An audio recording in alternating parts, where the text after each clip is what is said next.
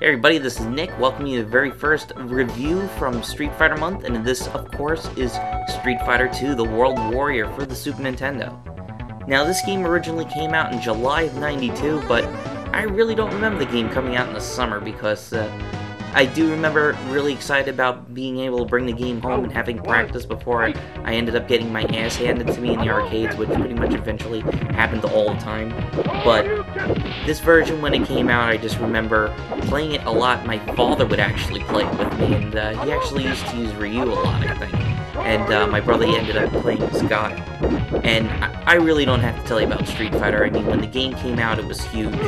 And the very first place I played it was at this old arcade called the Subway, and that used to be in a small little mall by me.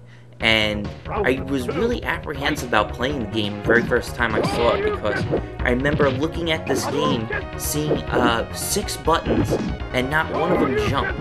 Because I was really used to playing Final Fight with my brother. I would play as Hagar, and he would play, I think, as Guy. I don't think he used Cody.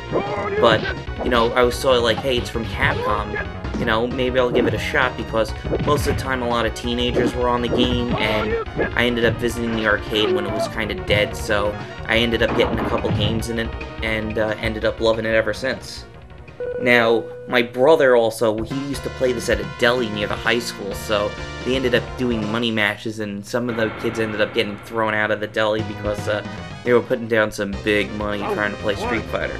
And, you know, that still happens to this day. But the Super Nintendo port of the game is a pretty good port, considering that it is missing a lot of sound effects, and a lot of the announcer sound is strangely missing. Like, he will not say you win or you lose or announce the country, so I guess they had to do some alterations to get the game to fit on the cartridge for the time.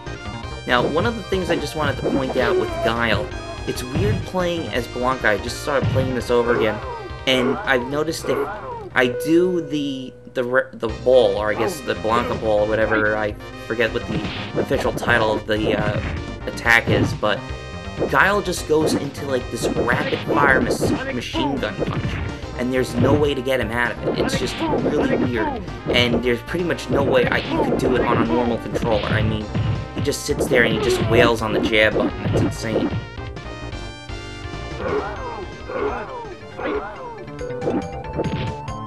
Now, the one thing that the Super Nintendo version had that the arcade version didn't, surprisingly, was the ability to play as the same characters in a versus mode. And then, of course, you enter in the, I guess you could say the Capcom code, since they ended up using it in Turbo, which was down R, up L, Y, B. And that would let you play as the same characters, and that you couldn't do in the arcade till Champions, so it was really cool that you did get to see that. And another thing that you could do in the home version, if you had a Game Genie, you could also play as the boss characters, which was something that it kind of broke the game, because I guess if a lot of people know Pokemon, you'll know of the one character missing No that looks like a jumbled up bunch of like graphic sprites, like a glitch. And if you ended up putting the code in, it would pretty much let you play as the boss characters, but they were all glitched up and they didn't work right. I don't think they had pretty much anticipated you to go in there. I don't think you could, you know, play Balrog as, you know, doing charge moves, or M. Bison the same way. But it pretty much was, you were trying to play as the boss characters, and it was cool to see that they did have that in you know, the Game Gear, or Game Genie, I should say, really added a lot of crazy things that you could do with it. So I'm going to close out here with this fight with me against Chun-Li from the wonderful China stage, with the guy killing the chicken in the background. That's always great. So I'm going to be back with the next video. Is going to be Street Fighter Turbo, also with Champion Edition, 2-for-1 cart.